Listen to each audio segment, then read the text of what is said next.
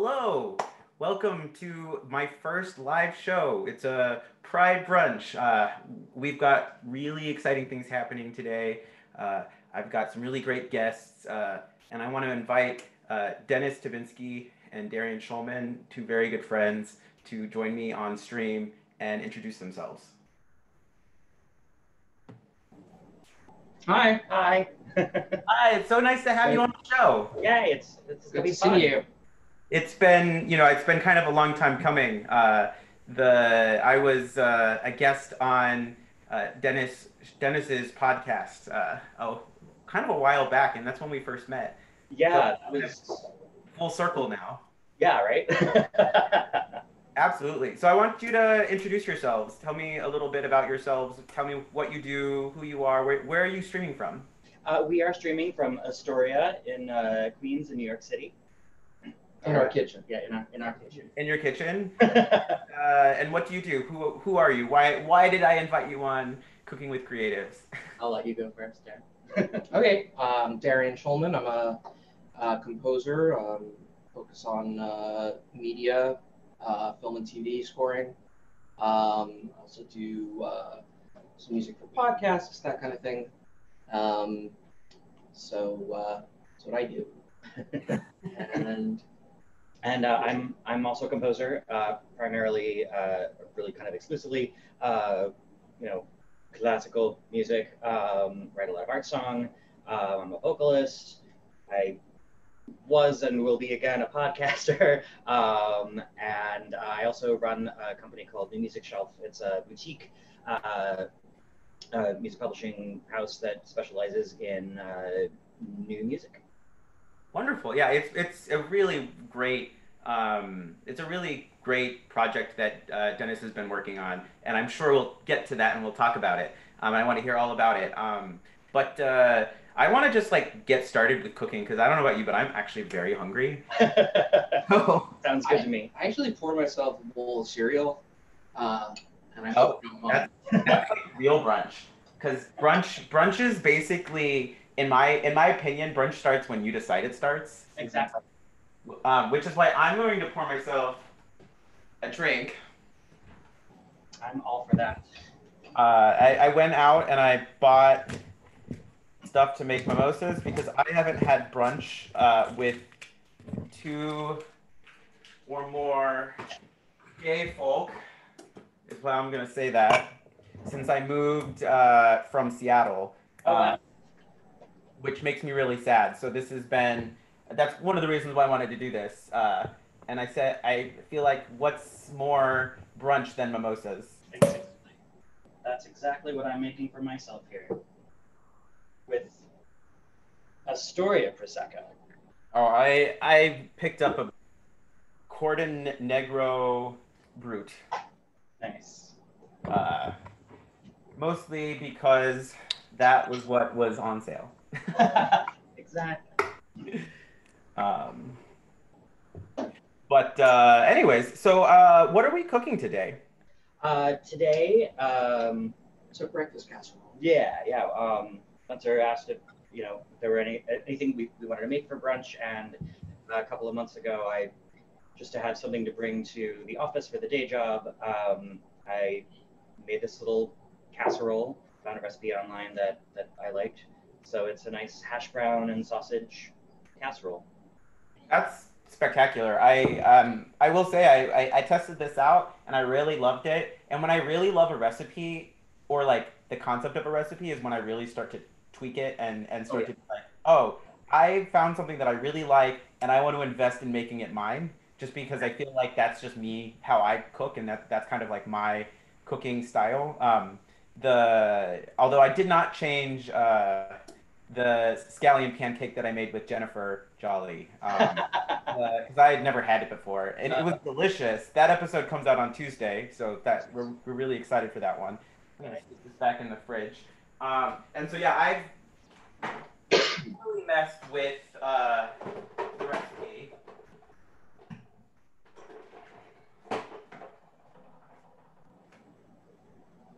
Totally messed with the recipe, and I'm making a Mexican-inspired breakfast casserole with 3 different types of peppers, different types of cheeses, and but the hash browns are still there, the eggs are still there, and I mostly did that because I felt like the thing about a good casserole is that you can make like casseroles exist in many different cultures, Oh yeah.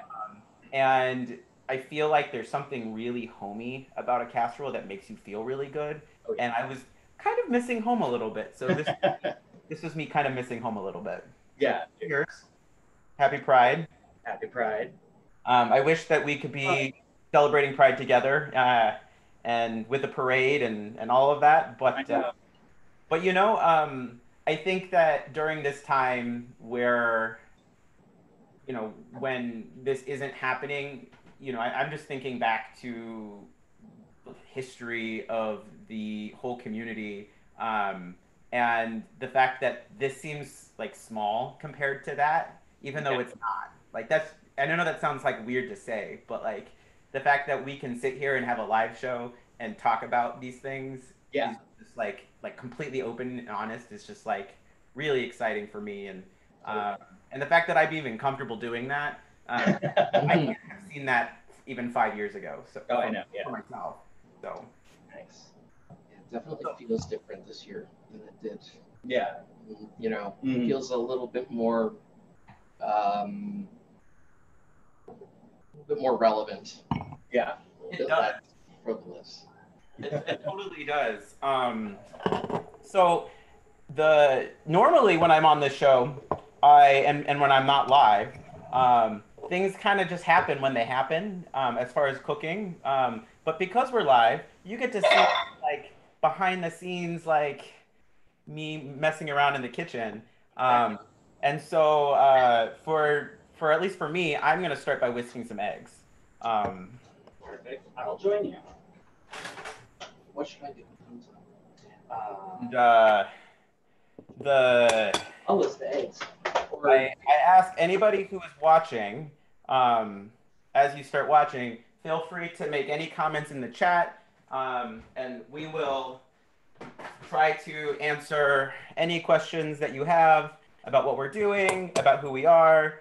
We'll get to talk more about Dennis and Darien's music. Later on, we'll have my good friends Kakia and Kendra join us, who are here who live here in Michigan, and really wanted. I felt like brunch with only three people wasn't like a full brunch, at least in my experience. So I had to invite some people who I also really care about, but um, they'll be on in a little bit.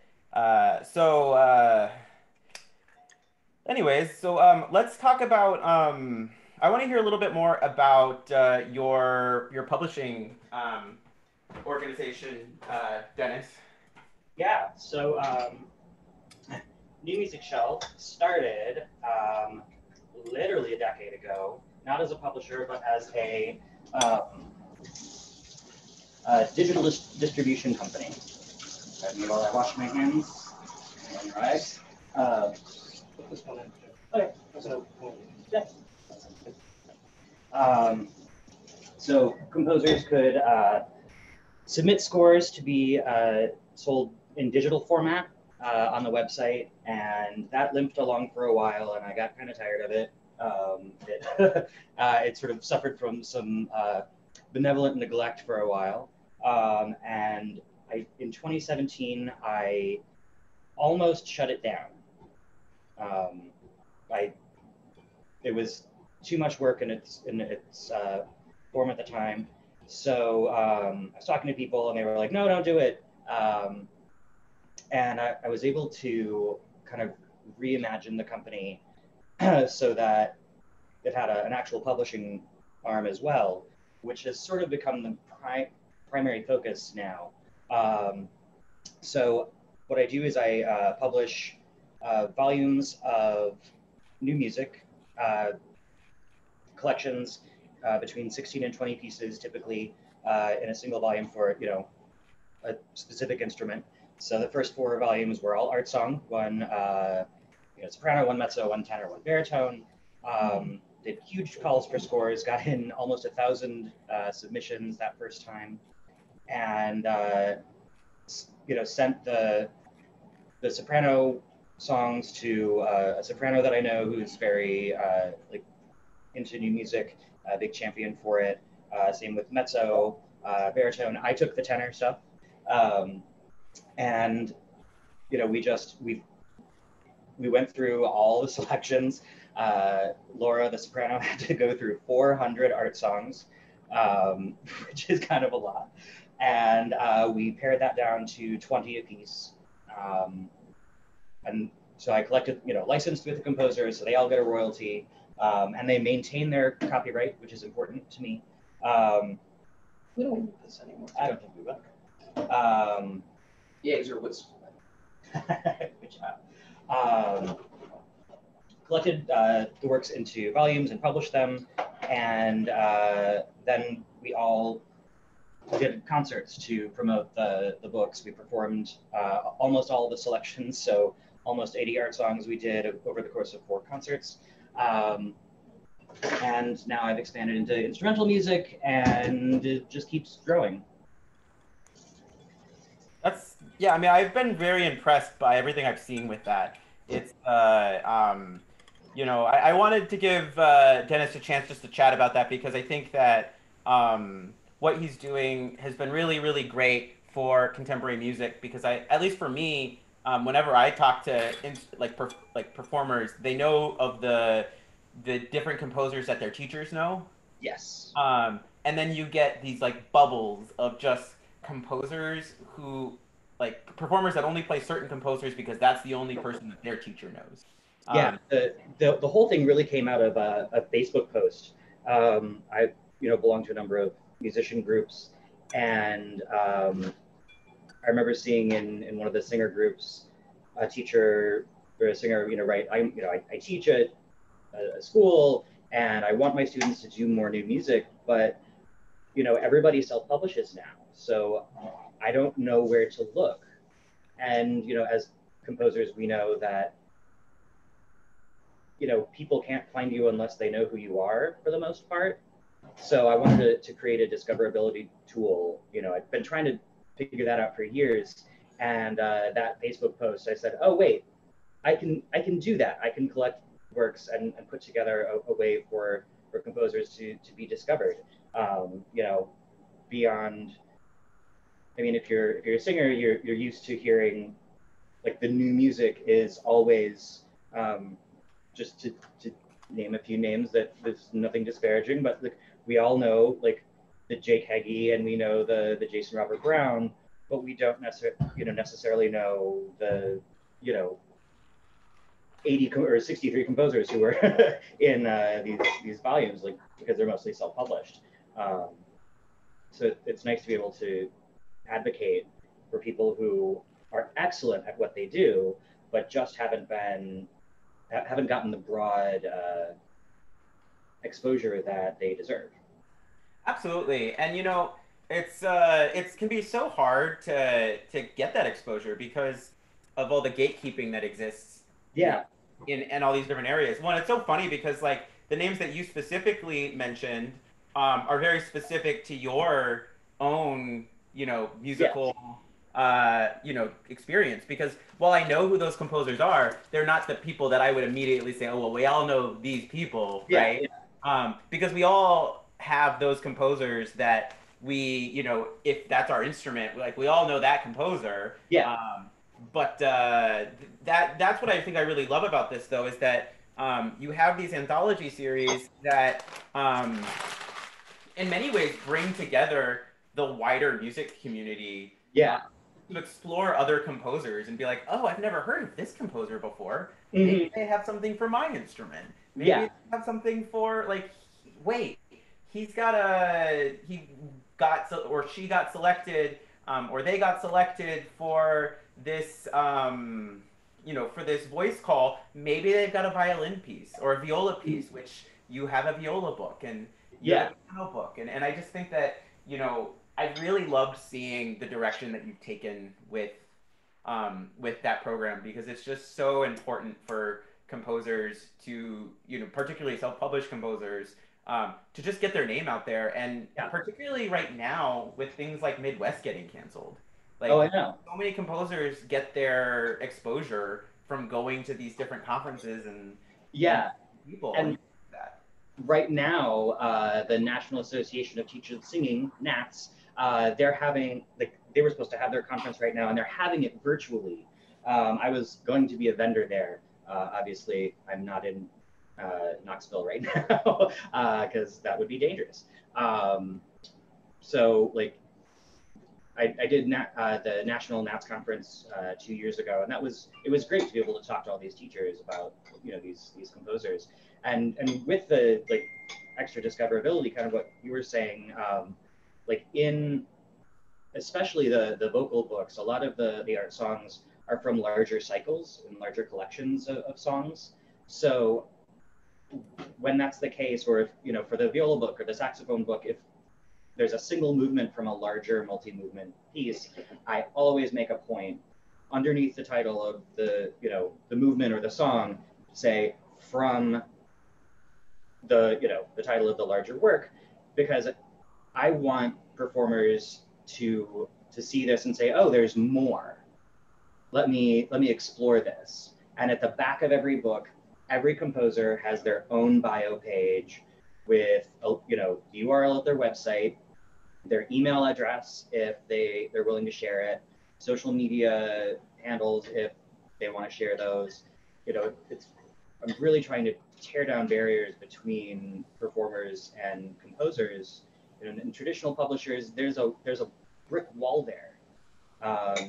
You're not going to find a composer's personal website listed on their score if they're published by one of the big houses, because the houses want the traffic.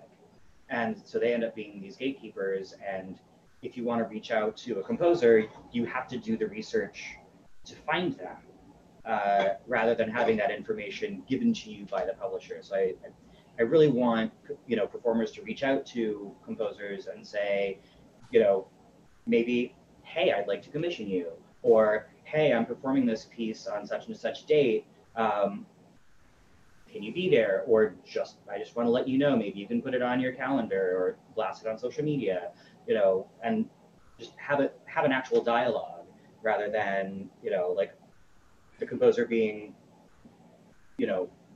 afar.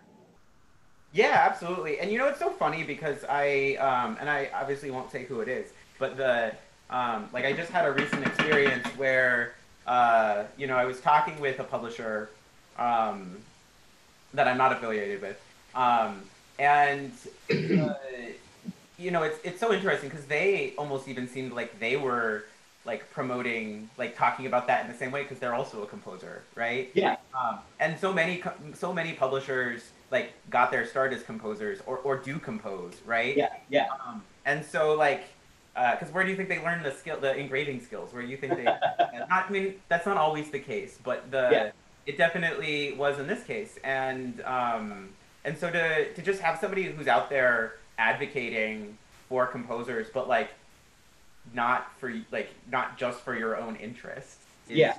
It's just something that you don't see in the publishing industry. And so much in music, sometimes it can feel like you have to do it all for yourself. Mm-hmm. And that's just not really like that's not the way that I live. That's not the experience that I've had with music, just because I kind of try to surround myself with people who are in it as a community. Yeah. And that's part of the reason why I started the show, just because it was really about the community and the wider community, not just, hey, I play saxophone or I write a lot of saxophone music, so I'm going to have just saxophonists on. If you're a saxophonist and that's all you do, that makes sense. And there is a really great, there are a couple great web series that have come out recently interviewing saxophonists. But like the thing that I feel like I'm really great at is like connecting with people, but like and without like a whole lot of like preconceived, like, well, I don't write band music, so I'm gonna not be friends with band composers, because what does that get for me? But like I've learned a lot. I mean, like I've started writing some band music, but it was just purely by getting involved with that community that I learned new things and learned things that I didn't even know that I liked. Oh, I know. So, anyways, cool. Let's move to Darien. Yes. So you are, you work in media arts mostly. Tell me, I guess the thing that I'd be interested in hearing about is one, like, how did you get into that? Because I think a lot of young composers, when they first start composing, that's what they want to do. I myself included, right? Um, Yeah. How did I get into it? Well, it's sort of what I started out wanting to do, I suppose, when I was young.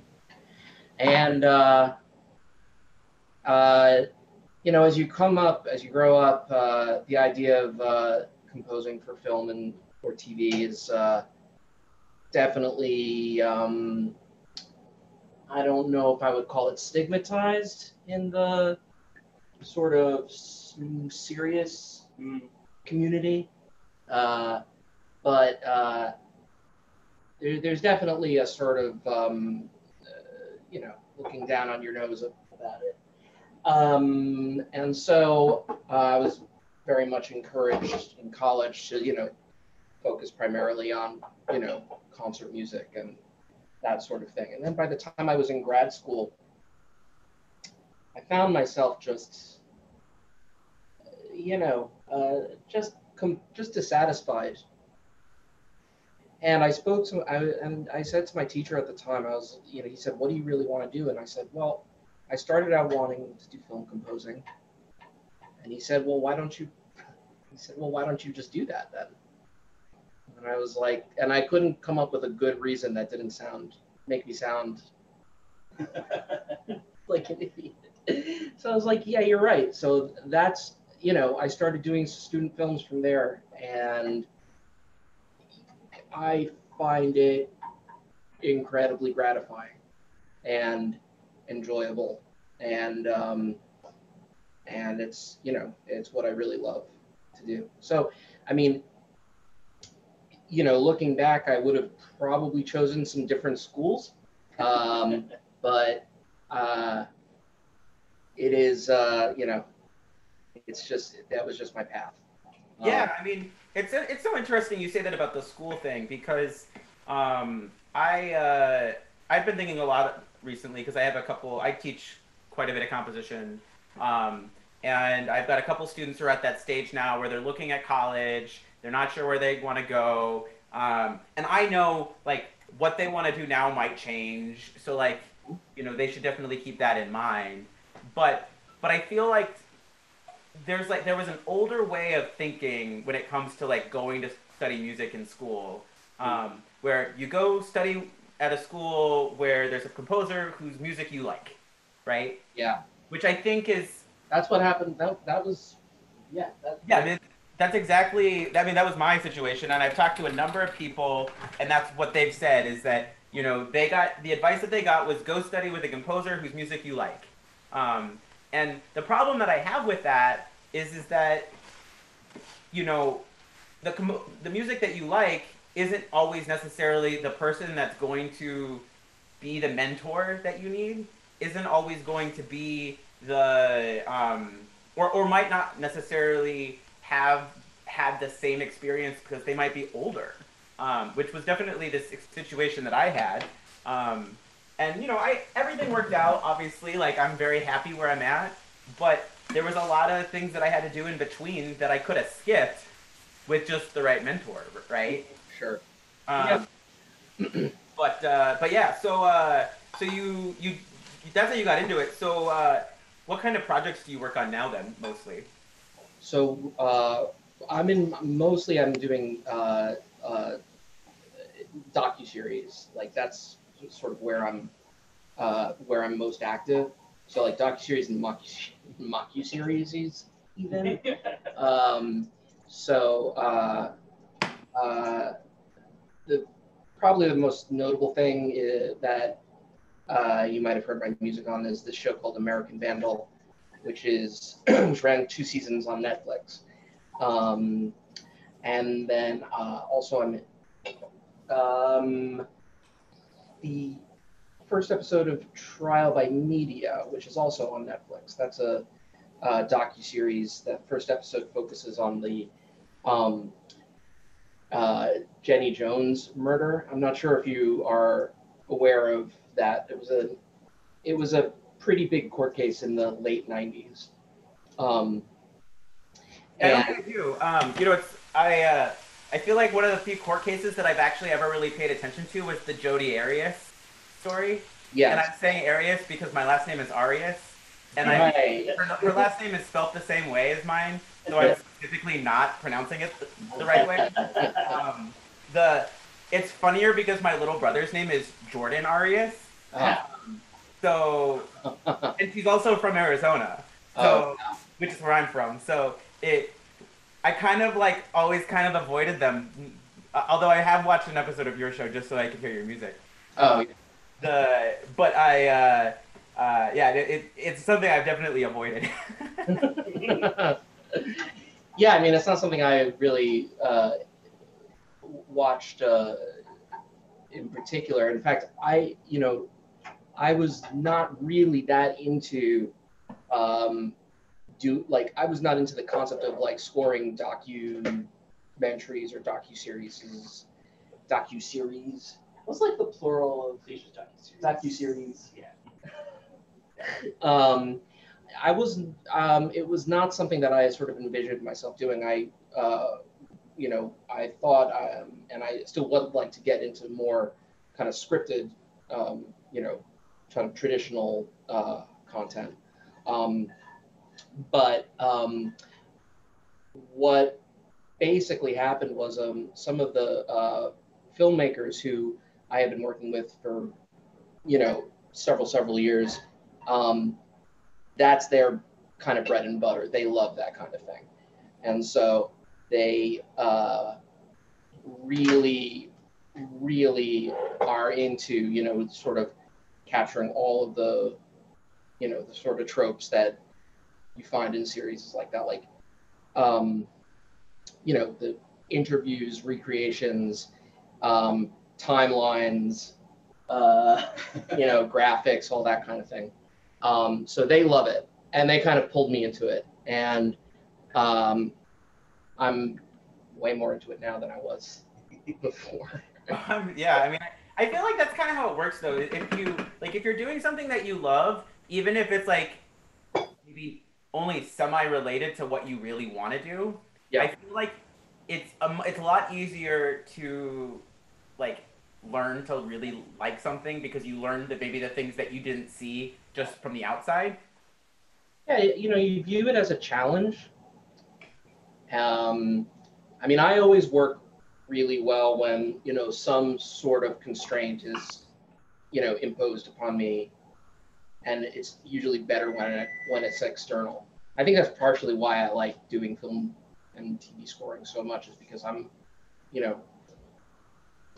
it's not just me sitting in front of you know, a blank page, being able to do anything I want. I'm working with,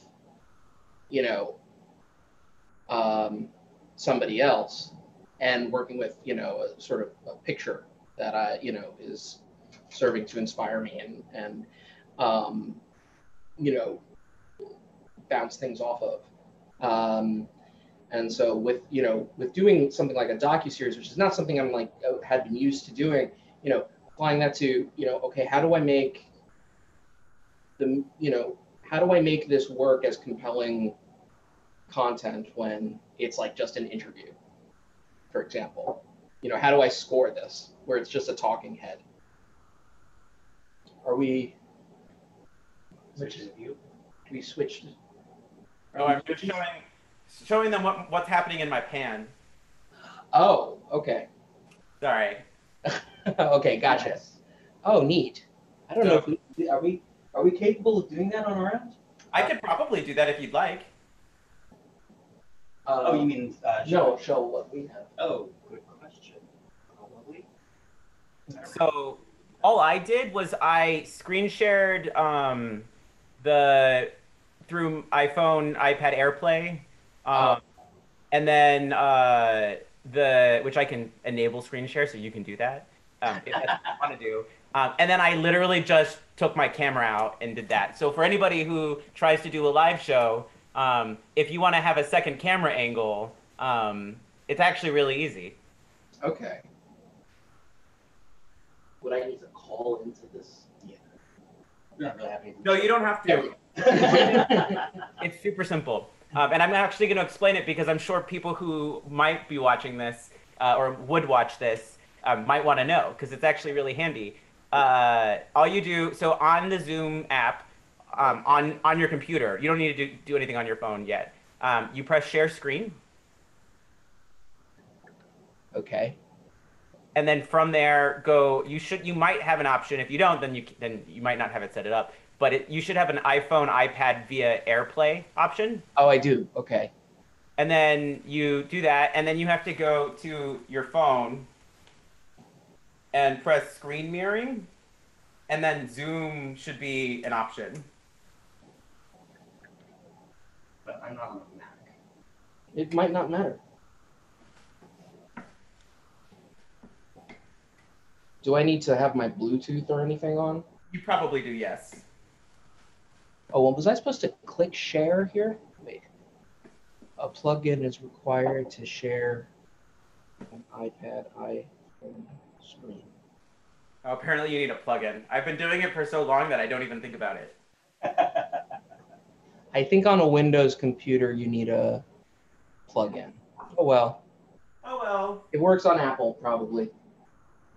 But anyways, sorry for the interruption. That's all right.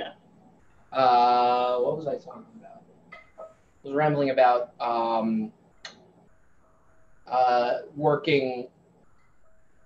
composing, working to picture.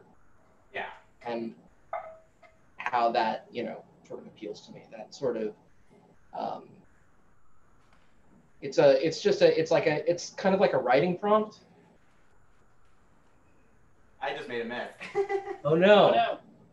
This is why. How that happened? This is the towel. That's what the towel's for. I dropped my hash browns into my egg mixture, but I didn't make that big of a mess. Yeah, no. All of this is a learning process for people at home. I will say everything that I've been doing on this show, I keep learning new things about myself that I didn't know. Learning, I mean, I knew that I was a messy cook. Yeah. I'm definitely realizing how much of a messy cook I am. I realized, oh, I didn't test it. It's alive. Oh, hello. Hello, friends. you're welcoming my good friends Kakia and Kendra. Hi, we're just give us 1 second, we'll join video. Hi, Hello, everybody. welcome. Nice to be here. Nice to meet you. This is these are my good friends Kendra and Kakia. Hi. Where are you streaming from? We're in Chicago actually right now at my sister's house, and we're just gonna set up a little bit better so we can see y'all. Okay. I know Kendra and Kakia from Michigan State University, which is where we all go to school. Kendra is a really wonderful saxophonist who I've had the very wonderful pleasure of working with on a piece that I wrote. And it's actually one of the last pieces that I've had performed live, which is really, really wonderful. Although I wasn't there, and I'm really sad about that. It's okay. It's okay. It was our pleasure. And it was great. It was our pleasure. Thank you so much for writing that for Charlie and I. Absolutely. And then Kakia is starting her DMA in composition in the fall at Michigan State University. But she just finished her master's in composition at Michigan State University. That's awesome.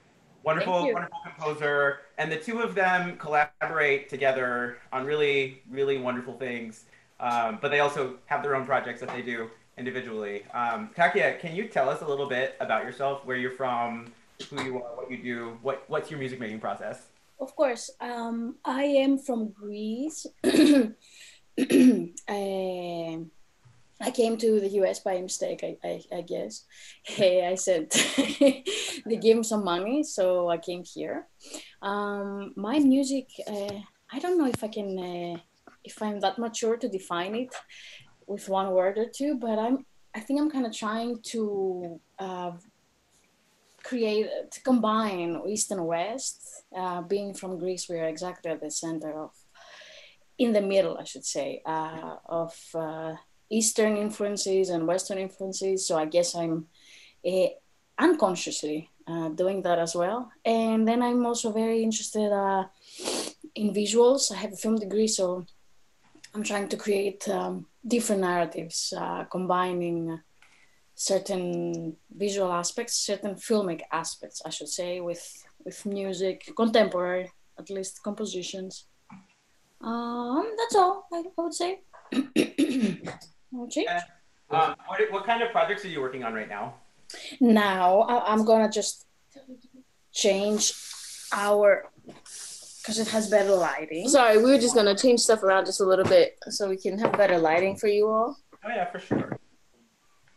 This is very casual, y'all, and I intentionally want these live shows to be somewhat casual because sometimes, like, I really like, for me, the thing that's really important to me is connection, and there's like a performative aspect of doing something like this, and that's something I kind of want to avoid.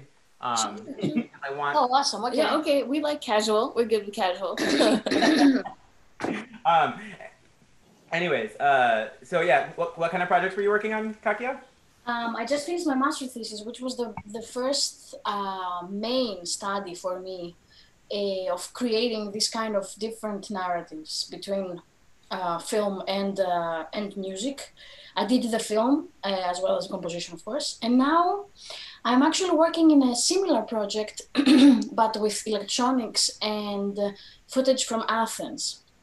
I'm in the process of asking people from Athens to send me footage from their lives, not only from the city, but since they were kids, like personal footage.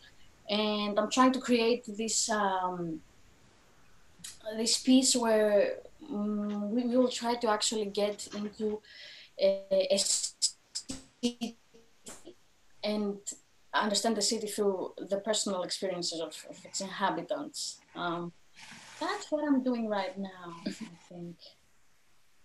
That's great. Also, our duo between Kakia's compositions and she runs electronics and also creates these short films, which are really great. And I play saxophone and make weird sounds. We just had a premiere of the piece that we played at NASA in Arizona for New Music Gathering last night.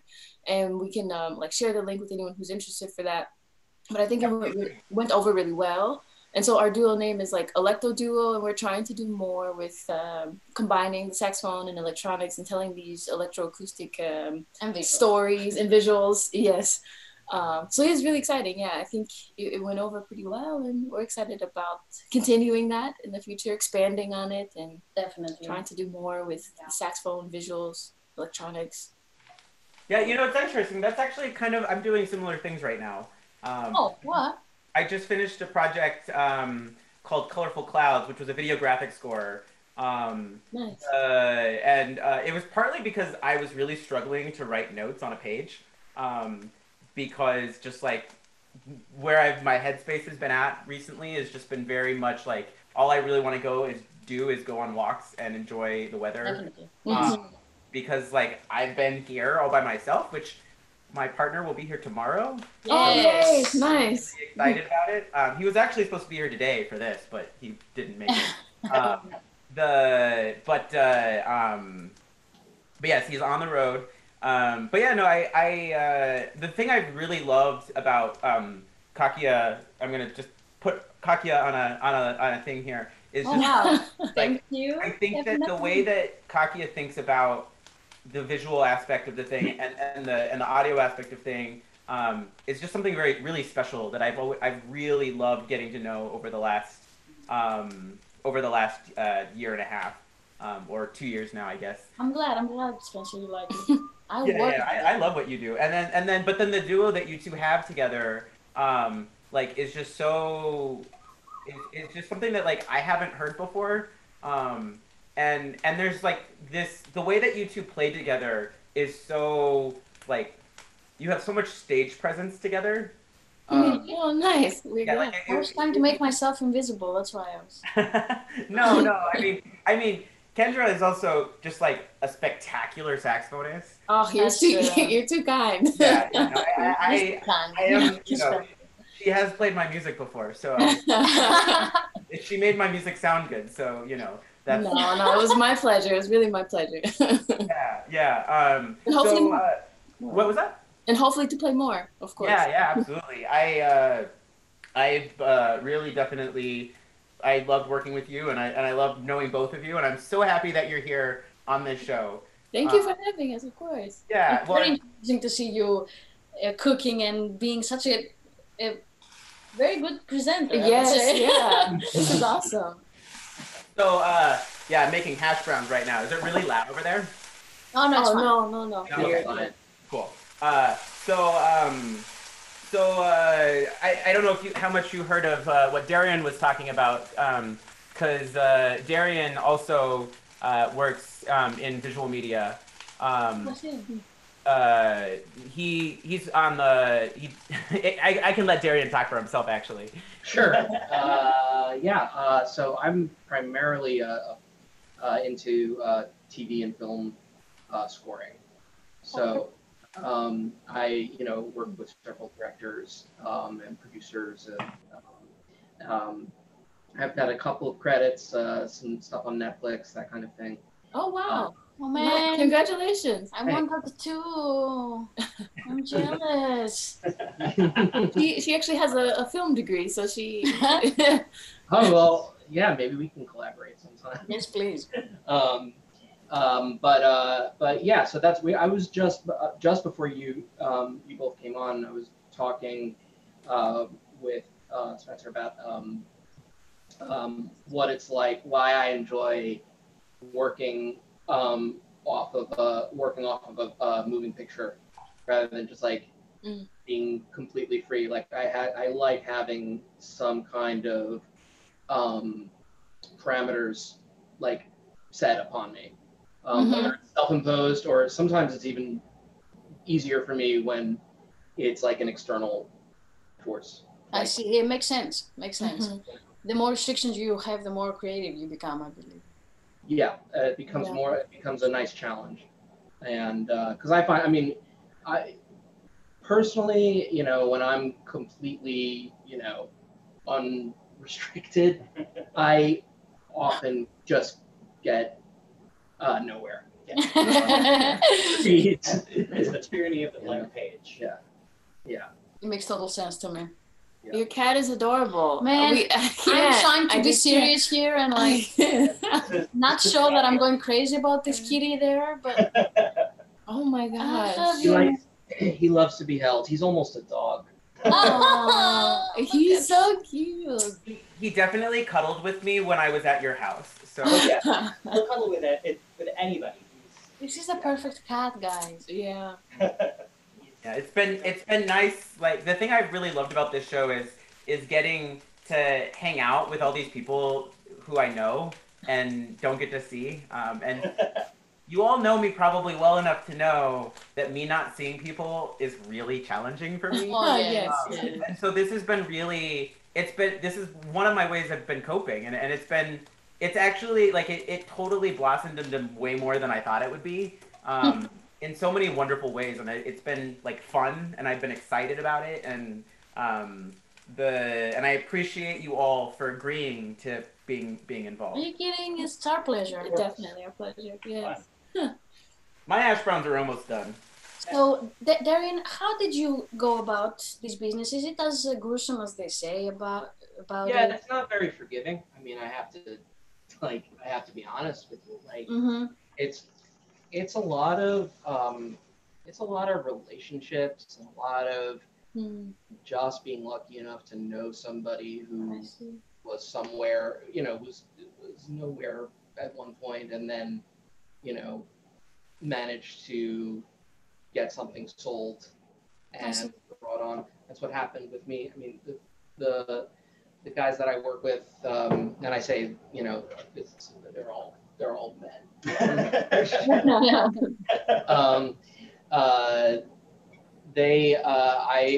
I've known them since, gosh, almost a decade and a half ago. We had never actually met in person. They were students up in Boston at Emerson University, and I was in New York. I'm, you know, via email and telephone and, you know, messaging, like I would basically score their student films, you know, from my bedroom, basically. And, you know, from there, we just have developed a very good working relationship. And so then, you know, when one of them finally, you know, like back in 2017, so this is like more than a decade later. Wow. One of them finally, you know, got a series sold to Netflix and had to really fight to bring me on because this was his, you know, first big credit. And so they, you know, it was, but he did fight for me, which I'm super grateful for. But, you know, yeah, it's rough. Like, you know, it takes a long time and it's a lot of, you know, it's a lot of thankless work before you get to do something that you really like to do. I mean, I still make, you know, like half of my living, you know, scoring like television commercials, which is, I mean, you know, it is what it is. You know, You have to. That's literally that's a bill paying job. Yeah. So well, that sounds great to me. Yeah. What can you do, you know? Yeah, you worked very hard, so. And you're making a living out of it, which for me is a dream, you know? Yeah, that's something I'm very, very lucky that so far, you know, I'm like, where's some wood? So far, I am, you know, keeping my head above water without a day job, which is... That's great. That is beautiful.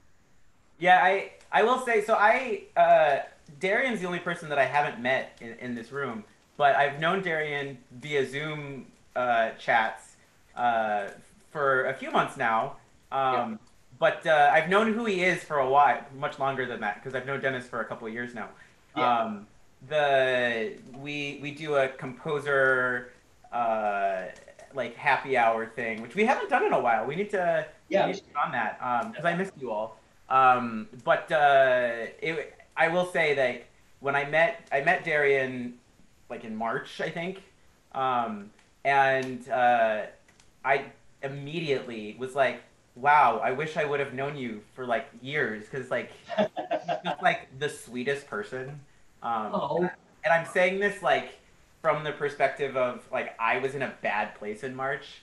I think many people were, but like I think for me specifically, just to get a little personal here, that like being alone in a house by myself, without the person that I've been with for 10 years, without the ability to go home to my family, without knowing when that was going to be, and then not knowing when we were going to see each other next, which, you know, we thought would be much sooner than it ended up being. And like Darien immediately just kind of like read that and was very, very sweet. And ever since then, I'm just like, I want to know Darien more. So it's Thanks. That's wonderful. That is I'd like to know you more.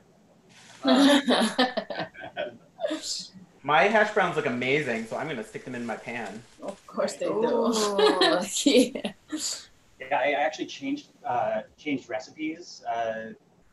It's very similar to, well, I guess it's not that similar, because I don't have to cook my hash browns.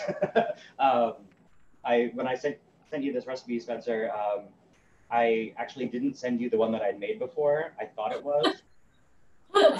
Because I lost the paper. So I found the original recipe. It's close. So I don't have to cook mine, and I just have to like throw it in the oven.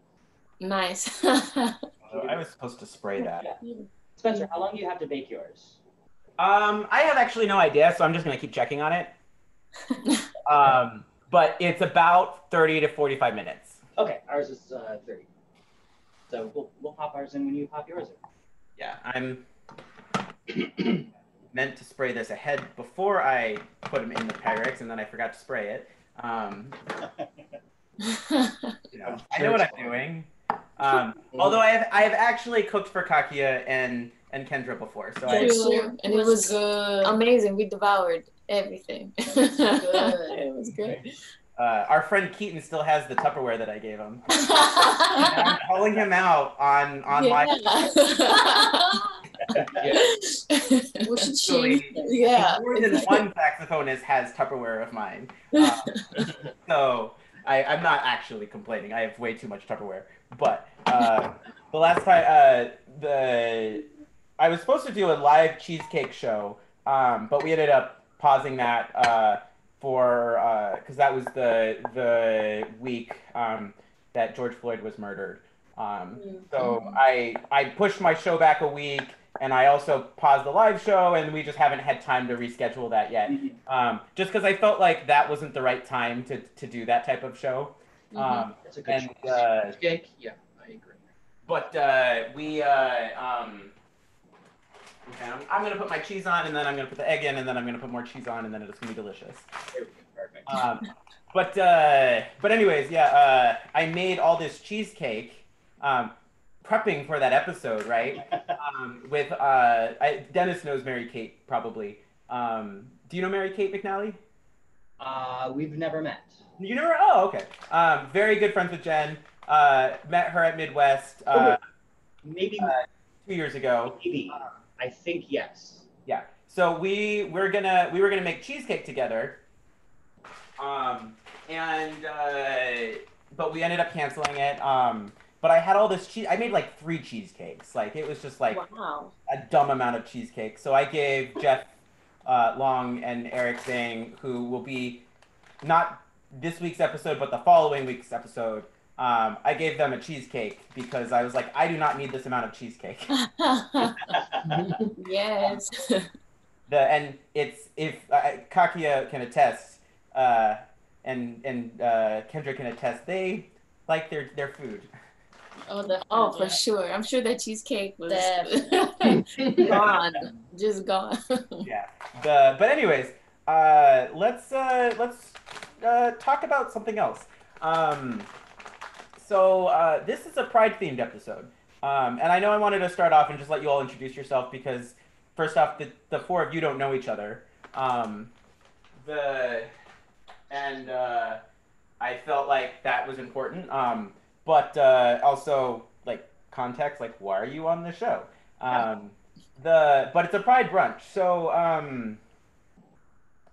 I guess my question for you, and feel free to jump in. Like, what would you normally do for Pride, like during Pride? Drink a lot.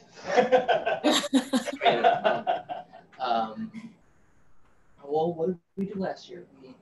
We hung out with our friends and went down to. I finished a recording session of. I was turning pages for a solo piano album of David Del Tredici. Right. So I was coming back from Danbury, Connecticut, and got to join the festivities late, basically just in time to have dinner and everybody go home. Yeah. So I missed it. Yeah, last year was in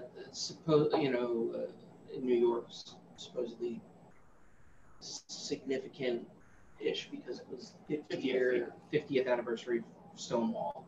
Oh, I see. Last year. And it felt like a big, Yeah, it was World Pride, it's so a it's huge party. Obviously this year feels a little bit different. Not just because the parades are canceled.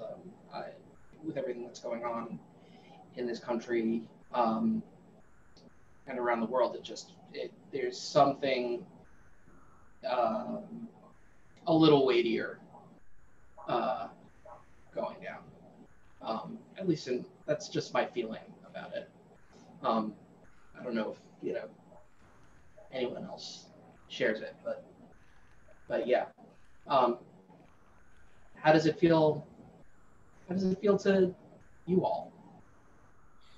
Uh, Definitely the same. I mean, I guess to answer Spencer's question first, we would definitely also be drinking or Greece. at some party or something like that. Yeah, last year we were. She's from Greece, and so last year we were there for the parade.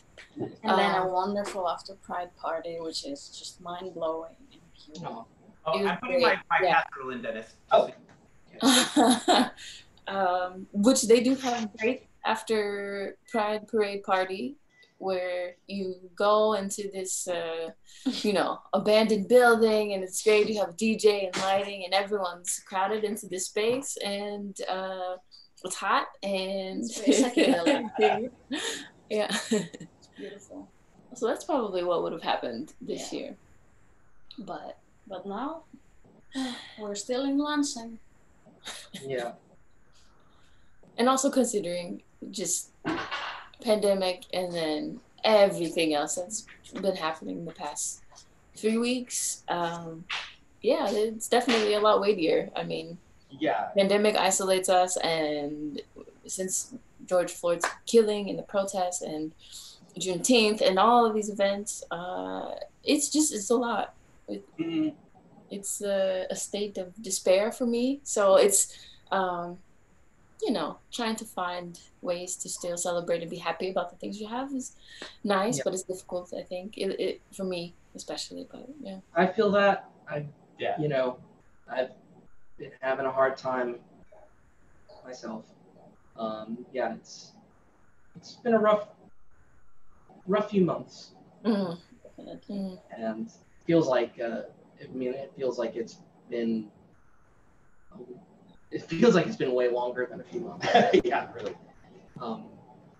So I feel like with all the protests and everything, it is a reminder of, the first Pride protests. And so it kind of brings us back to those roots. So, Definitely, I actually felt a bit nice about the protests. no, I mean, I love that we've gotten so much global support and that the protests have spread so far. I mean, it's great. We went to the one in Lansing, Michigan. But, that doesn't take away from the fact that, there's still very serious issues that need to be addressed. And, the killing, George Floyd's killing, Breonna Taylor's killing, just all of these things that have happened over the years, it's hitting hard, it's just digging that hole even deeper. So yeah, it's been tough. Yeah, it's disheartening. I mean, it's encouraging and disheartening at the same time. I mean, here in New York, to see, especially, I mean, and this is happening all over the country, but the fact that we desperately need to get a hold of, to get some measure of control over our situation with policing in this country, and in New York, it's proving to be very difficult even now, for our elected officials to have that kind of political will to do what needs to be done. The NYPD is so insular here and so just they just the way they close ranks and the way that they behaved through the protests, and just I mean just video after video of them just completely brutalizing people. I mean, that's been hard for me to watch. I can only imagine what it's like for the people actually out there. So, but yeah, as you say, seeing a Black Lives Matter demonstration in a place like Paris or Tokyo, I never I never thought I'd see something like that. So that part feels different to me somehow. I hope it does, at least. I mean, something changes. I hope something changes. Yeah. Definitely, it's I think that's the most heartwarming part, is how global it has become, how the uprising has hit different places. Syria, Yeah. you know, I mean, like places with, of course, their own systemic and systematic issues, still found the time and the energy and the will and all of these things to show up and speak out. And if that doesn't like encourage someone out there to get their shit together, to also do the same thing, you know, to stop and realize that their individual issues don't necessarily outweigh the global issues, systemic issues that affect all people. Then I don't know what will, you know, like if that's right. It's like, what will it take? Like, yeah. And, you know, I mean, that's kind of the scary part of this, because if something was going to change the system in a way that like makes, you know, sense for people, like I would have thought that it would have to be something like this, and if not this, then you know, as you're right, what would it take? Yeah, everyone vote. Vote. November. Everyone vote well. November. Right, yeah. Vote fine. Vote well. Don't vote. It's fine. Yeah. Please vote. Yeah. Don't just vote in November. Vote in every election. Yeah. Oh yes, of course. Yeah. So I have to say, one of the reasons why I asked Kendra and Kakia on the show was because I was trying to think of like who would have a really good conversation with the two of you, because the show started off with Dennis and Darien, and I just started thinking, like, and because Dennis had signed up to want to be on the show, and I was trying to think of, beyond just the fact that I wanted him on the show, I was trying to figure out something that like is super Dennis, and I don't know. I was like the immediate thing that I thought of was that Dennis is that person at when I see him where I'm like totally like my whole guard goes down like about my own like queerness, just because he's like one of the few people that that I know in contemporary music. Not that there aren't others, because there are plenty of others, but I hadn't met them yet. But they that who is just who seems to not do the whole performative, like closeted, I'm queer, but I'm gonna pretend I'm not type of thing. I don't have the energy for that. yeah, for sure. But as I got to know Dennis and Darien a little bit more, you know, and here are the things that they're passionate about and that they like to talk about. It reminded me of the last dinner that Kendra and Kakia and I had with a bunch of other people, where we spent like 2.5 hours talking about, you know, the politics of, I don't even remember what. Yeah. I just remember it got heated, and it was definitely a really enjoyable evening, because that's how I grew up, actually, was having those types of conversations. Heated in a good way? Oh, absolutely. It was a nice heat. Of course, a good heat. It was a nice heat. Yeah, it got heated, but like I grew up having heated conversations with my family, because Jewish culture is like, if you're not interrupting someone, you're not paying attention. Sorry, just a second. Whatever you're thinking, don't. Sorry. This guy's Are you talking to your cat? Yeah. What a cutie. We had to bring our computer speakers and subwoofer out into the kitchen because the internal laptop speakers weren't going to cut it. And so he's sitting on the subwoofer and looking at the kitchen counter and the sink, especially. And I'm just like, better not. He's planning something. Say hi. Oh, Hi si there. Himo kani. Di plasma, is it? Di Yes. plasma. Oh, look at beautiful. him. He's gorgeous. Oh. He just wanted to see. He was like, Yeah. Like, what? y'all are up there. Okay.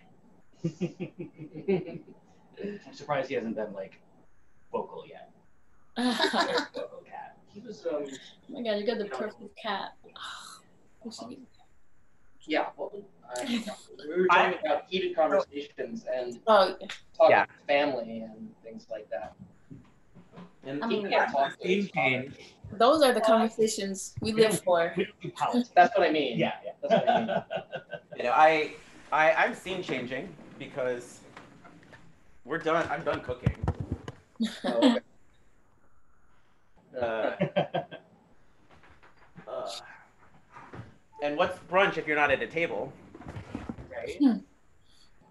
Okay, so yeah, no, the tough conversations are definitely can sometimes also be the ones that are really enjoyable to have when particularly when you're having them with people that you really respect and admire.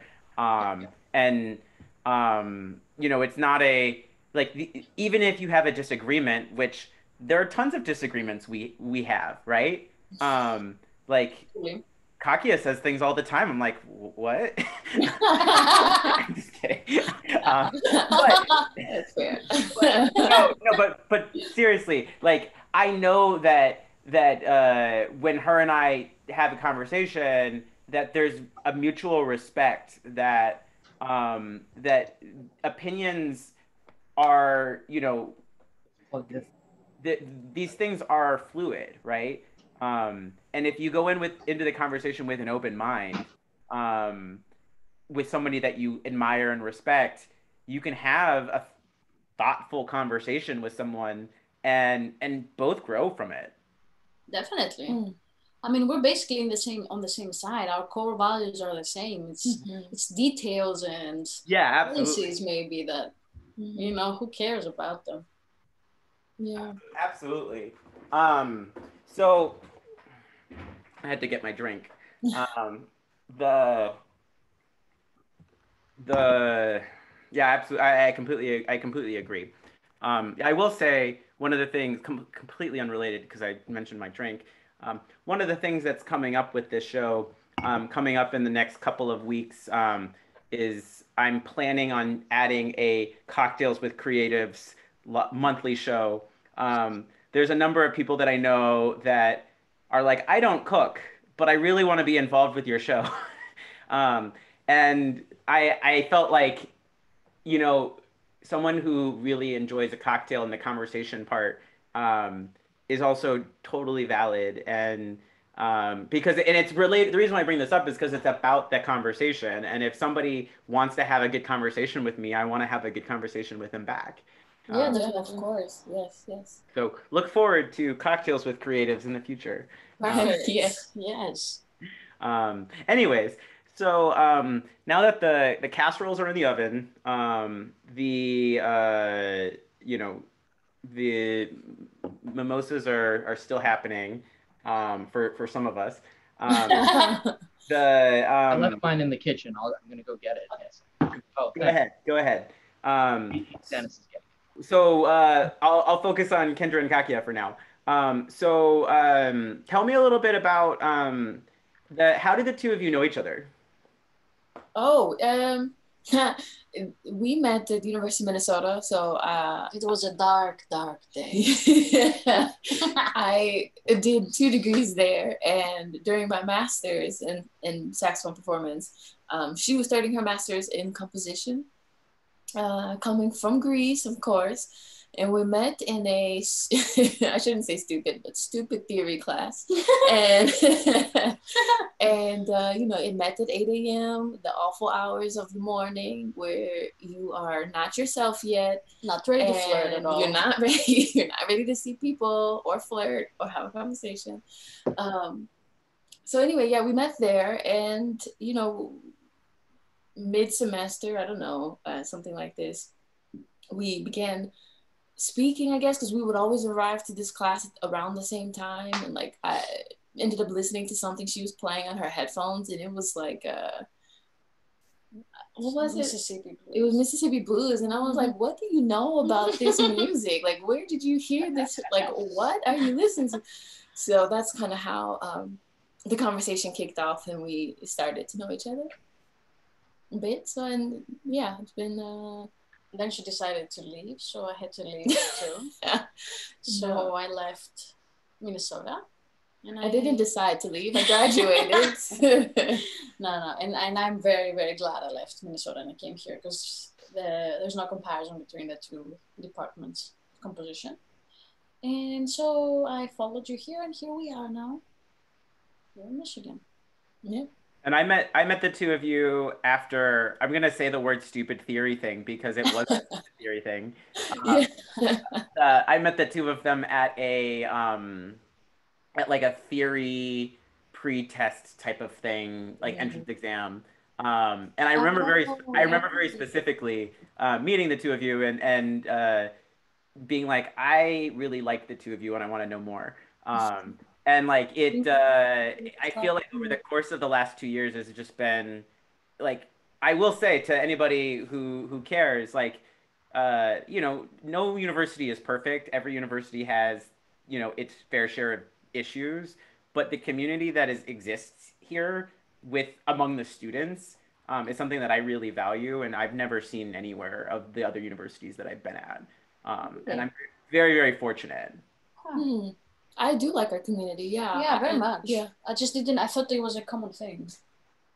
I think it was even different in Minnesota. Like, we had our group of people, no, we didn't have it. But it wasn't, I think, as close as this, where we have people we can talk to and do these things with and have heated conversations with and then still love each other. So yeah, definitely. Yes. Yeah. So on that same, before I have Darren and Dennis tell how they know each other, I also want to know, just like being in contemporary / classical / whatever we want to call our community, like how has being part of this community that we're celebrating right now, how has that affected you? Choices or persona or anything? You start.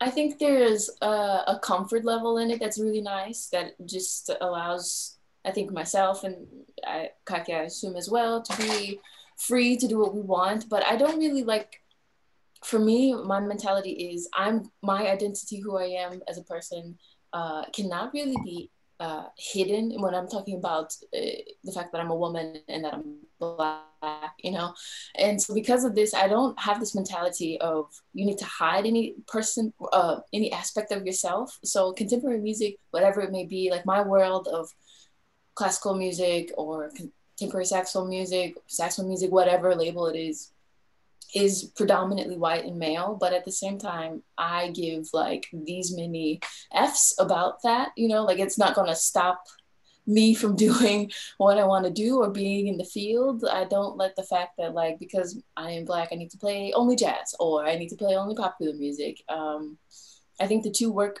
really well together. It's like, we have Black opera singers, we've got all kind of Black classical musicians, and to fill out this circle of Black woman, queer, gay, lesbian, and also in classical music is it's probably weird for a lot of people, but for me, I'm chilling. I'm like, that's it's my world. So it's nice to have a community of people though that also are just like, this is me, this is my identity, this is who we are. You want to play my music, great. If you don't, great. If you want to listen to my music or be friends with me or in my ideas, great. If you don't, great. I've got people. So I think the support is great. The community is great. And I appreciate, Spencer and Kakia and all of our friends in the MSU community, because I think the vibe is the same amongst people. I think, of course, you always have people that don't agree probably with what I'm saying, but I think they're too afraid to come talk to us. Well, Kendra is one of the coolest people that I know. So you're too kind. So she's intimidating. No, I'm just a nerd. She's actually not. She's really wonderful and very beautiful. I might be intimidating. I mean, sometimes. Someone that I adore. Anyways, thank you. What about you, Kakia? Excuse me? What about you?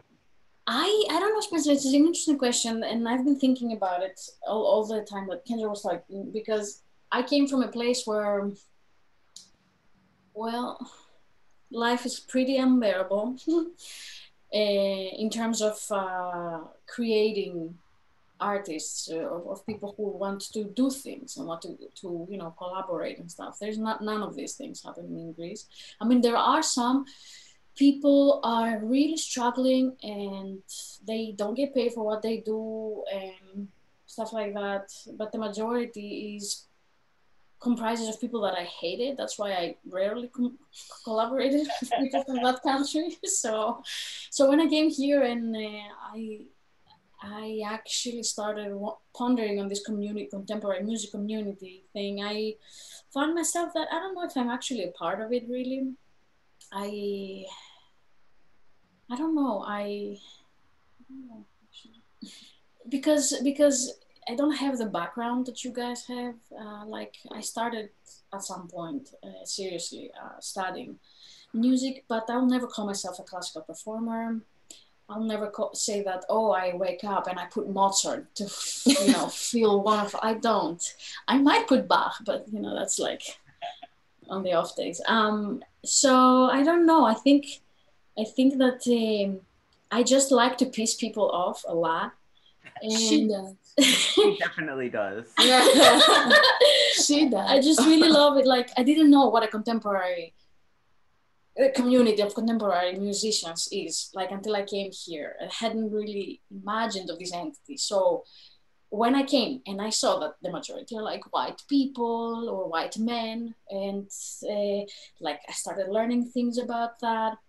And then we went to a NASA convention and I started laughing at people for what they were trying to show off, or like the nonsense that we were listening to for 15 minutes. A disclaimer here, she means aesthetics mostly, that there seems to be this relationship between someone's gender and probably sexuality identity and perhaps the music they choose to play. And I think perhaps, okay, I'm being welcoming, and I think this happens for me. I experience it in the saxophone community, meaning that there seems to be this masculinity attached to everything that people want to play, which for me, I've been like, I don't really care, like just doing my own thing. And I think people like to label certain musicians, especially women, as being soft, or they only want to play melody, or they only want to play like lullabies or something. And it's like, nah, like just because we don't want to listen to, or she doesn't want to write, or I don't want to play necessarily music that only screams, look at me, I'm very masculine and I can jump around and do acrobats. Great technique. Yes. Yeah, doesn't make me less of a musician. And so we're basically, I think, and correct me if I'm wrong, we both on the team where we're like, we're gonna do what we want aesthetically. We're not gonna follow in this box that everyone seems to be following, kind of, not everyone, but a lot of people we encounter, just for the sake of doing it, just for the sake of saying you can. And so, yeah. So it was very like pleasing when we went and when I wrote this piece, it's called The Morning, and it has like Audre Lorde speaking and like demonstrations, some design of demonstrations and stuff. I didn't know that was like, I don't know, it's normal coming from Greece where everyone is highly politicized. And we talk about politics all the time and stuff. So when I came here, I thought that was, one of the many things that might happen. And then we went to NASA and I saw these things and I'm like, Kendra, I will enjoy it so much when we're gonna play this. Like I just want to be, the Black queer person in a room full of Mike Pences, Closeted gay. So nice to do. I will say, like, one of the reasons why I asked Kendra and Charlie Hall if I could write them something, was because I felt like I could. A lot of my music is either social commentary or like political commentary, and we started talking, and the thing that the saxophone community has kind of a reputation for being, louder, faster, stronger, harder, like, and that's like how saxophone music works, right? And anybody who plays saxophone, they probably agree with that statement. And that's not necessarily true that that's what everybody's doing, but that's definitely the vibe that you get when you go. And here are two performers who I know who, while can do all of those things, they choose to take their own path and do what they want and make musical choices based off of what they love doing, not because what makes them look good, right? And that creates the sense of like, I hate the word authenticity, but like it creates a word of like this feeling of like you're doing what you care about, and that is compelling to engage with. That's compelling material to engage with. So I really appreciate that, and I completely agree. Partly one of the last movement of the piece that I wrote for them, which was called Economic Shorts, was like, I think the last movement was titled "The President Doesn't Determine the Current State of the Economy." I think it was the name of the movement. And like I'm very like I tend to not be super metaphorical when it comes to political statement type pieces, because I feel like trying to use metaphor when you're trying to actually say something, like people might not get it, and I like to be pretty clear where my intentions are. But anyways, I want to move on to Dennis and Darien. Can you tell us just a little bit about where did you meet? How do you know each other? None of your goddamn business. No. We met in our early / mid 20s, which would be about 15 years ago, and 15. I was a grad student. Dennis had just recently moved to New York to study with a private composition teacher who's basically I had basically vacated his studio to be in school, and Dennis took over my MC spot. Yeah, I had just finished undergrad at Illinois State, and didn't get into grad school right away because I didn't get much help on my application, and especially my portfolio. So no one had at that point managed to drill into my brain that you have to present your music well in order to be taken seriously. So I sent like single-sided, unbound, with a paperclip like scores off to all these schools, and of course they said no. So I had known this composer. I sent him an email, said, "What do I do?" And he said, "There's an opening in my studio. Move to New York and take that spot in September." So I did. The very first lesson, that teacher was saying, "Oh, you should meet Darien. He's just starting his master's right now. He's really cute. You'll like him." And I'm like, I just moved here. I have to get my bearings in this city. I just got broken up with because I was moving, so like I'm not ready for another relationship. And Darien, of course, was like, I just started my master's. I'm not ready for a relationship. So it was like a year and a half later, I think. Like I was starting a concert series in Manhattan, and I putting together a whole program of art songs. And I knew that Darien had written a song cycle, so I wanted to we met twice before, 3 times. And so I just said, hey, can we meet up, and I'd like to, check out this cycle. Maybe I'll program it. It turned into it's like we both overslept, and so we were late to getting together. And because I'd been at a crazy party the night before, and we met for lunch kind of late, listened to each other's music back at Darien's apartment, turned into dinner, and it just kept going. So that was 15 years ago. It's still going. Wow. It's still going. Yeah. That's amazing. Yeah. Yeah, no. 15 years. Wow. Yeah. So I've been with my partner for 10 years. Oh, geez, we're the babies here. We met when I was 19, and I I feel like he was the person that like for the first time in my entire life, like, and this sounds like, now this sounds like super sappy, but like for the first time in my whole life, it's like somebody who just like saw me, and that wasn't like the experience that I had growing up. I like, again, don't have to hide. I'm like people. I'm a people person. I like people, but I was a people person that lived in Arizona, which, you know, growing up being the gay kid, but who was like super closeted and super like, it just was a bad experience, right? And I was the weird kid, and I'm still kind of the weird kid. But the he was kind of the first person to just kind of like see me and give me like the time of day, that and like listen, right? And which, yeah, I probably have to check on my casserole. Yeah. The story, but I'm gonna finish that. But yeah, no, I mean, he just saw me, and so it was really nice to have that. I was hoping he would be here, but obviously he is not. But that's okay. But oh, that looks amazing. It's not quite done yet, but it does look really good. How's ours? Is it done? I'm going to grab my glass. I'll just hang out in here for a little bit until it's done. But yeah, no, it's the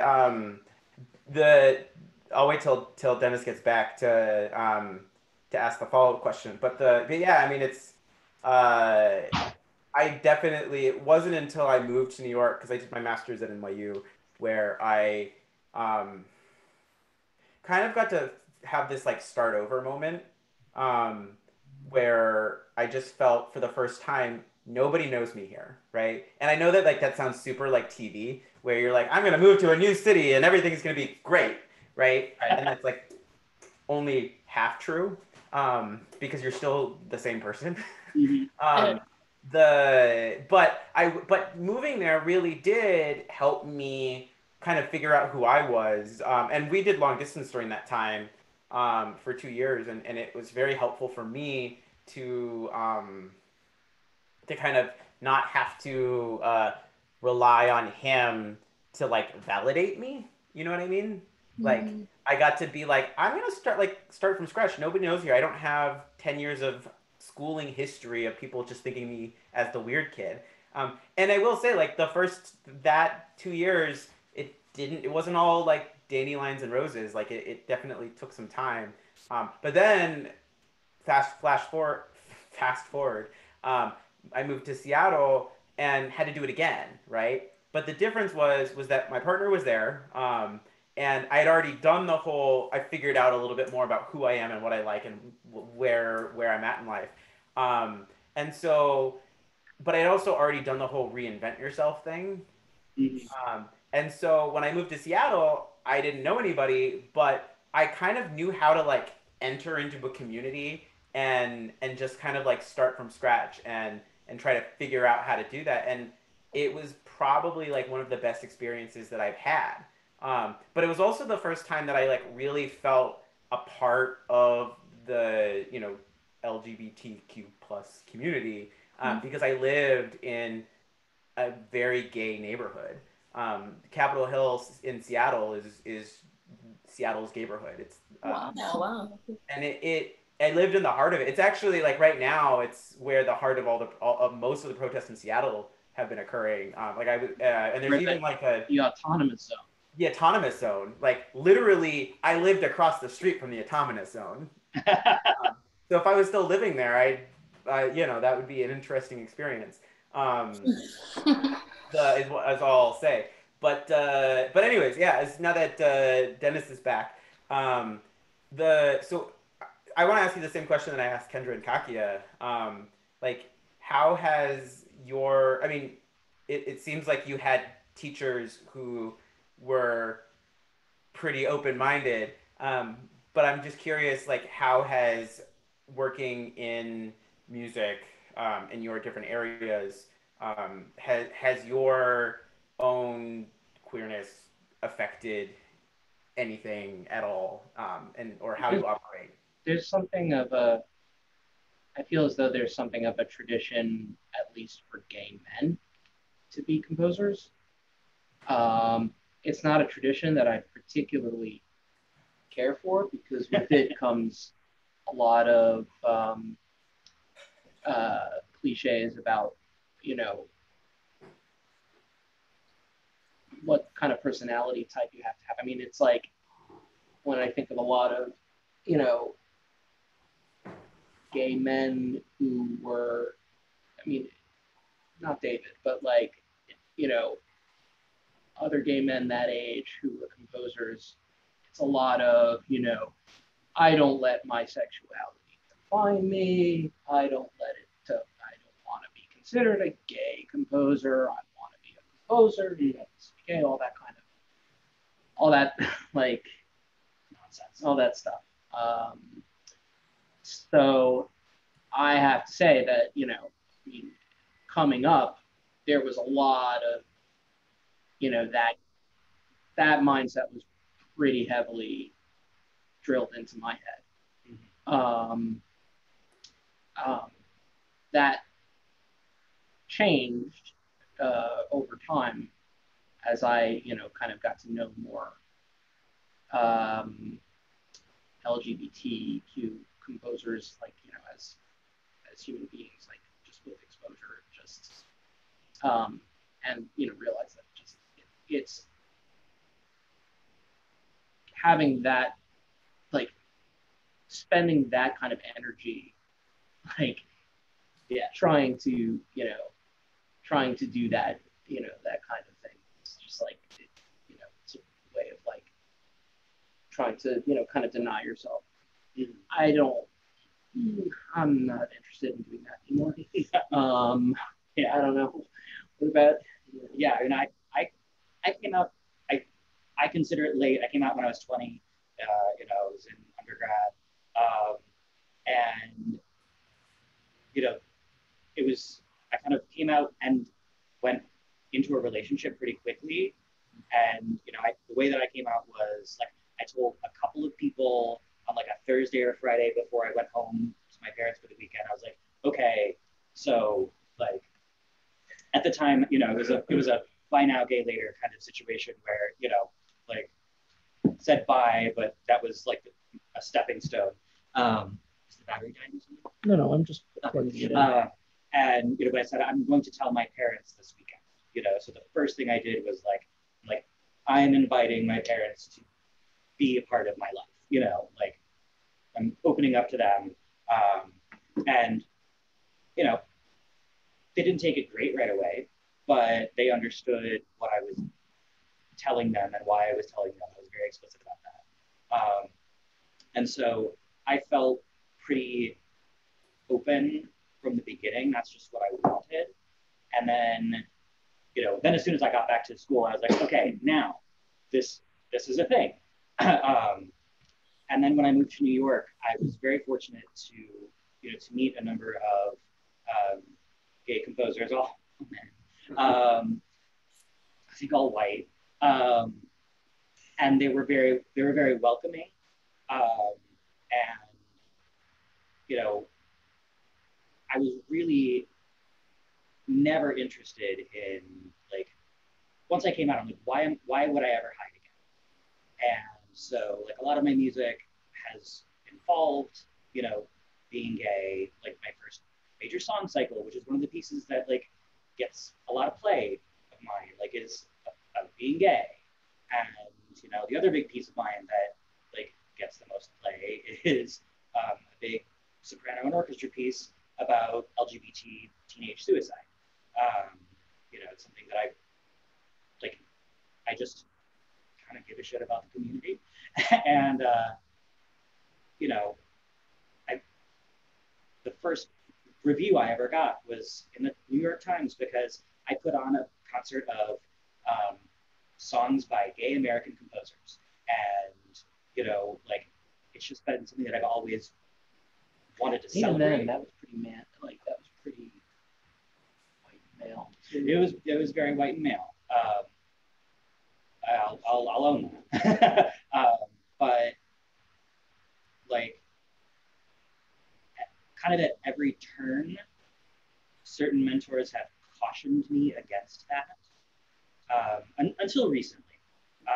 But especially in those early years, you don't want to be pigeonholed as the gay composer. Not only that, but like we're talking about the like early aughts. Yeah. For when we were in college. And I mean, you know, talk about a boys' club. I mean, back then in undergrad, I had no female composer. Like there was not a one in I think the whole department.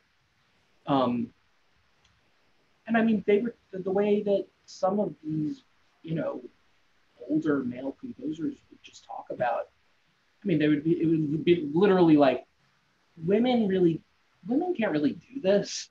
Yeah. They would basically say that, like, they're like, I don't know, there's something constitutionally that they're not cut out for music. And I would just it's real icky. Yeah, Yeah.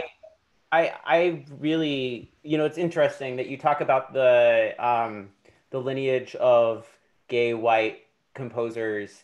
And if you actually, I've actually done a little bit of research in this area. There's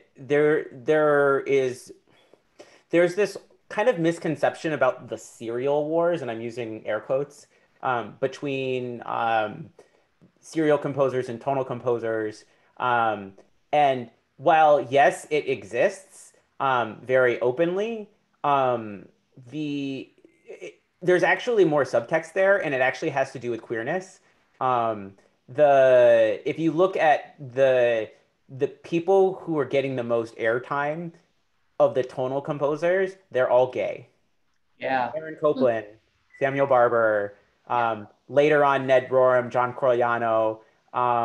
Like you have this like list of people who are all gay composers who all kind of created this community of support for one another. And yes, it was very white. And as you learn more about queer history, you learn about really the separation between the white gay community and the non-white gay community.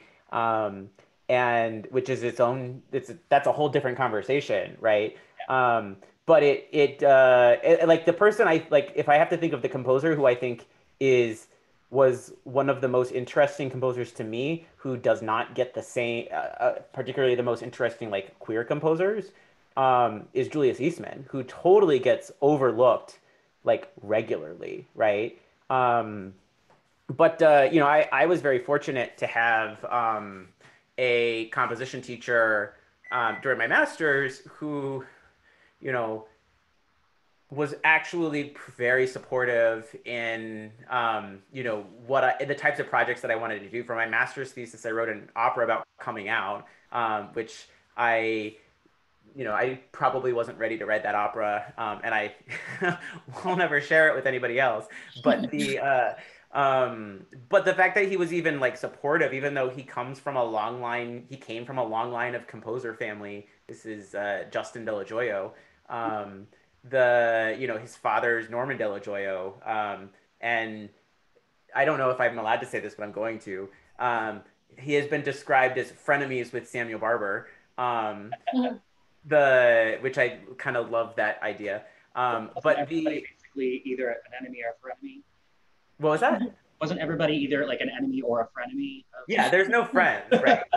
Everybody's in it for themselves. But no, he's very good friends with John Corigliano. I don't know if this is true. This is what he told me, that he introduced John to Mark Adamo, like that their first date was like a double date with him and his wife. I don't know if that's a real but I'm saying that this is something that I was told. But like the fact that I felt very comfortable choosing that topic with his composition teacher that I might not have felt comfortable with the composition teachers I had during my undergrad in Arizona. Right. But I mean, on the other front, Darien made the point about how much of a boys' club it is. And I've actually been very fortunate that the majority of my composition teachers have actually been women. I think I've had really like, and the composition teachers who I actually like put on my bio and resume and all of that, the people who have been the most influential have been women. Um, and at MSU, I so far both of my composition teachers have been women. Yeah, I should mention that my in undergrad, as much of a boys' club as it was as my students went, both of my teachers there were women as well. And so it can seem very gloom and doom, and in many cases, like it is, there's definitely problems that exist, but I do think it is important to celebrate that there are really spectacular music educators out there who aren't old straight white men. And I mean, I think particularly the most famous Nadia Boulanger, but like who I think gets a lot of credit, but also doesn't get a lot of credit. Like, if that makes sense. Like, I think in the music community, people know who Nadia Boulanger is, yeah, but not outside. but not outside. The fact that it's this person who is, you know, I'm not going to say responsible, but like was very influential in so all of contemporary music, but like more than just like classical music. Like Quincy Jones studied with Nadia Boulanger, right? Burt Bacharach, I think. Yeah, absolutely. Like it's a really interesting, you know, group of people, and so the, you know, it's definitely it's definitely something to celebrate. She's celebrated in our community also. I should say it's interesting as a teacher, right? Like not necessarily at the right. Yeah, I don't know what point I'm trying to make there, but like interested in, you know, actually, I've never actually heard any of her music because she stopped composing. Yeah, no, well, you know, What? but I think that maybe thinking of her less as a teacher and more as an influencer. But the word influencer didn't exist in the same way, right? Like we think of influencers today and we think of social media influencers, right? I think that Nadia Boulanger was an influencer in 100 years ago, just 100 years ago, or through, you know, for the last century, right? And if you think of her more like that, and less as a teacher, not that she wasn't a teacher, and I think it's important to celebrate education and teaching, but if you think of her only as a teacher, you're totally undermining what like her successes. She was also an important composer, and I haven't really heard a lot of her much performance, weirdly enough. Yeah. She had a really odd story. Her younger sister won the Prix de Rome, which was like completely unheard of at the time. She was very young, and then she died very young. And so Nadia, the Lily was the sister. Nadia then, like the myth is that she quit composing at that point to like both as a like to carry on her sister's legacy to be a teacher, and also because she could never live up to the quality of Lily's work. She's a very interesting, and I've read some articles lately, potentially problematic.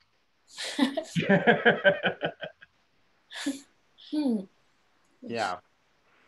Anyways, so I don't want to go from that much longer, just for the sake of like my casserole is out of the oven. Yes. We actually will probably have to leave shortly. We have there's a 3-year-old. Yeah, my niece is patiently waiting. Oh, please. Yes, she came up here at some point and she was just staring in the door like she was like just staring like waving. Yeah, for sure. I definitely want to make sure that we end very shortly. I want to see if there's a couple people watching. Wanted to see if anybody has any questions for any of the people who are on the stream. and that's okay if you don't, but this is a new process for me, doing the live streaming thing. I've had a wonderful conversation with the four of you. Yeah. It's been great. Thank you. Us as Thank you all well. of Yeah, it was great to meet you, and I hope I get to meet you, both of you guys. Same here. We look forward to many future potential heated conversations. Yes. With love. Yeah. But yeah, no, it's been a lot of fun, and it's the reason why I like this live format. Is that there's so many, like, when I was editing the videos with like Jennifer, and I edited one with Robin Makesons. Robin, like, we had like 3 hours of conversation, but I didn't, nobody was gonna watch a 3 hour video. Yeah. 3 hour video. And so we made that I made it a 45-minute episode, and so there's a lot of conversation that got cut out. Yeah. That I felt was a good conversation, but it's just like hard with content to like decide, well, what is interesting content. And I will say, like, of all, like, everything that we talked about today, I think was interesting. Yeah, definitely. And it, like, there's that more personal, like, approach when I'm not editing anything out. Nobody, like, you're probably thinking about what you have to say, but you're not, like, there isn't that sense of, hey, I have to make this into a soundbite, right? Holy crap! A little bit I hate that. Yeah. Yeah.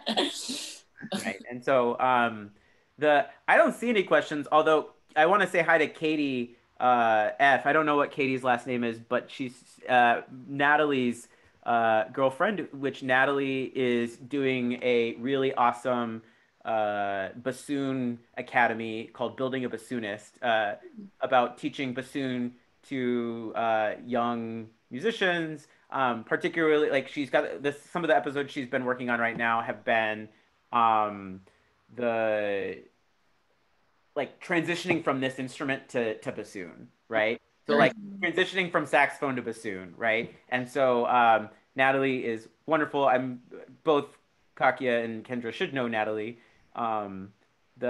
She's MSU bassoonist. But it's nice. I'm glad that Natalie and Katie were watching. Ed Wendell says cooking with gays. So we love Ed. We love Ed. I don't know what William Crudiden is scoring a talking head. Oh, he's our friend.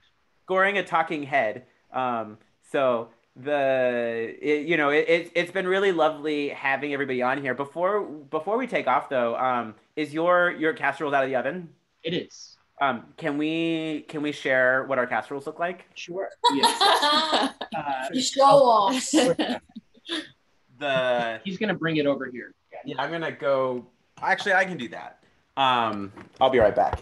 I definitely made the cooking part optional because part of brunch, like, I honestly, if Kendra and Kakia were actually in, oh, that's beautiful.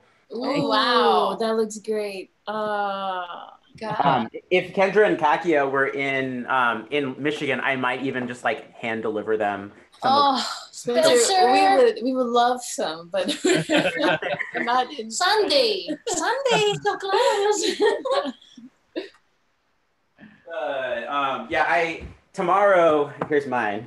Ooh, oh, nice, nicely done. Look at this baby. Oh, we would help you eat that, definitely. Well, tomorrow I have I'm filming with Grace Jelpy, and we're making a vegetarian lasagna. So it's nice. Wonderful. Nice. I can share that with you if you'd like. Yes, please. Yeah, we should put the recipes somewhere. Like, the recipe that Dennis provided me with was on the event and is also on this YouTube page. Awesome. I kind of just made up what I did this today, and so I will add that recipe to I have a blog on my website with all the recipes for the shows that I'll add to that. And if you would like to add your recipe to that blog, I'm happy to do that. Put the link in the description. Yeah, we'll put a link in the description. I want to thank the four of you for being on today. Thank you very much. Yes. I really enjoyed it. Please go all of their websites and different social media things, which you can find through that, are in the description of this video. And please like this channel or like this video, subscribe to the channel, make comments. Please share your own casserole creations because I really want to see it. And I'm sure the others would too, because as you can see, even if you didn't make one, you want to eat it. Yeah. And which I'm very excited to go eat this. But I'm if you liked this content, if you liked the live stream kind of event, please let me know because I have to decide if I want to keep doing live stream events. I do have two more planned. One with Tegan Farron, who is a violinist who is starting a degree at Manhattan School of Music in the fall. Technically, who knows what's going on. But we're making two types of empanadas and two types of dumplings because she just did a Fulbright in Argentina, but she's also half Chinese. So we thought that that would be really interesting since I have family from Argentina. But because we're making so much food, we're like, that seems like a live show kind of day. Since a lot of it is assembling, right? Yeah. And then the following month, I won't say who the guest is quite yet, but we're talking about making like a full meal, right? Like making, which is different than making a dish, right? Yeah. But just like making a meal, and which also seemed appropriate for a live show. And so if you like this, let me know. I really would like to hear from you. And anyways, that's all I want to say. Thank you again. Subscribe to their things. Go check them out. Definitely. Thank you. Thank you all. Thanks for Thank having you. us. It was Spencer. great meeting you. Appreciate it. Have a great rest of your day. Happy Pride. You too.